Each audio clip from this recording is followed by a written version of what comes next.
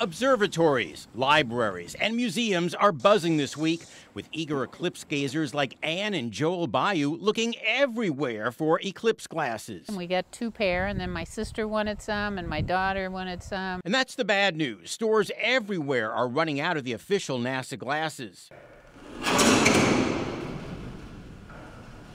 Dean Regas, nationally known astronomer and host of the PBS series Stargazers, has some ways to protect your eyes if you can't find NASA-approved glasses for the eclipse. But yeah, you take a box like this, put a hole in it. Regas says anyone can make a safe pinhole projector with a cardboard box. Let the light come through the hole onto the ground and watch the image on the ground. It should make a picture of the eclipse. Now, a lot of people are going to want to record the eclipse with their smartphone, perhaps to post it on Facebook. But experts say pointing your phone at the sun for several minutes might not be the best idea. So if you have your camera phone pointed at the sun for long periods of time, it could damage the electronics inside of it.